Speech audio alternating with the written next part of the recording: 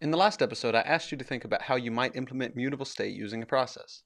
Today we'll look at doing it ourselves, as well as checking out agent from the standard library that exists for this very reason. Let's get started. We'll start a new project. We'd like to build a process that represents a counter. We can increment it or decrement it by sending it messages. This means it has to maintain an internal state that we can change. Elixir is an immutable language, so how do we manage this? Let's start out with some tests. First, we'll test that we can start the counter. We'll return a two-tuple containing an OK and the process ID when we call counter.start and pass an initial value. And then we'll just assert that the process ID we got back is in fact a PID. We'll open up lib_counter.ex. Start takes an initial value, and it's going to return the two-tuple OK, and then we'll spawn the counter, the loop function that we'll create in a moment. We'll pass a single argument, initial value. And then we'll define loop. It takes the value. And for now, we'll just return OK. And that should be enough to make the test pass, so let's come back to the test and run it, and it passes. So let's build out a means to get the value from this process, following the same pattern that we used in the last episode. So we'll make a new test. We'll test getting the value. We'll start it, and then we'll assert that we can get back a two-tuple containing OK and the value, which should be 0, from calling counter.getValue and passing the process ID. Obviously, this test will fail because we don't have a getValue function. We'll come back and make it. It takes a process ID. But before we get there, we want to handle this loop. So we'll do a receive loop. Now in our loop, we expect to be told who a message is from, a ref that is unique to the request, and a term that tells us what to do. In this case, it's going to be get the value of the counter.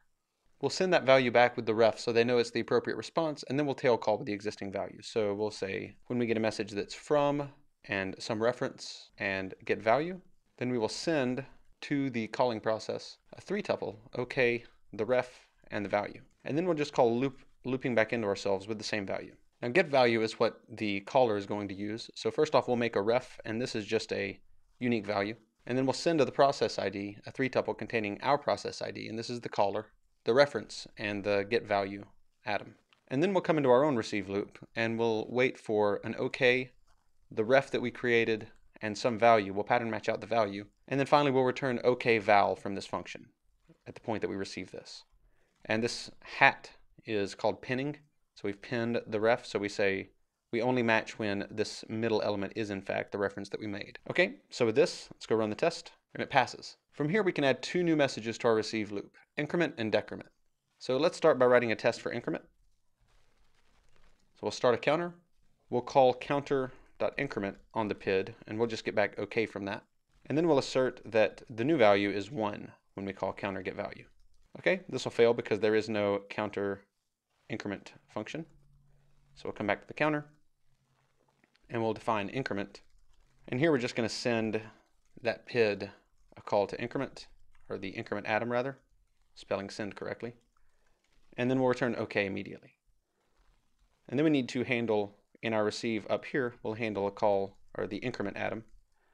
And when that happens, we'll just loop back on ourselves with value +1. And this is the key to managing state inside of a process. We're just doing a tail call, and we're calling back in with our updated state. Okay, we can run the test, and it passes. From here, it's easy to see how to implement decrement, so we'll just do this, and we'll start off with something like 2. We'll test decrementing the value, and we should still get 1 back, decrementing from 2. And we'll come back over here, and we'll implement decrement. Obviously, this is subtraction, and we'll make a function to make it easy to send the message without knowing the internals. Okay, and if we come back and run the whole suite, it all passes. So this is how you can implement mutable state with processes, but of course this is something that people frequently do. So we'll discuss GenServer next week. It's part of OTP. But for now, we're just going to look at something else the standard library provides us. It's agent. According to the documentation, agents are a simple abstraction around state. That is, they provide an easy way to wrap some state up in a process and interact with it. Let's look at how we could use an agent in place of our hand-rolled process to build this counter. So we'll leave the tests as they are. We'll come to the counter, and I'm just going to strip out all of the internals of the functions we care about.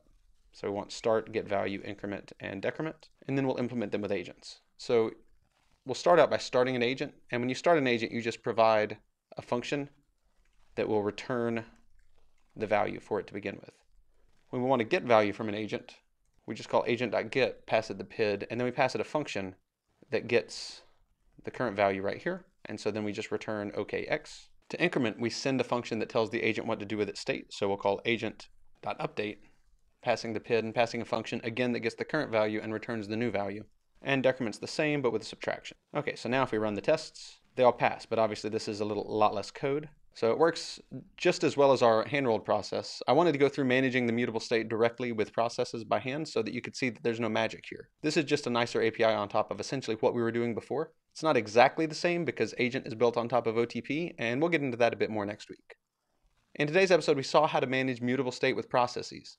First by rolling our own process, and then by using the agent module from the standard library, which exists for this very reason, introducing an actor that owns some mutable state. I hope you enjoyed it.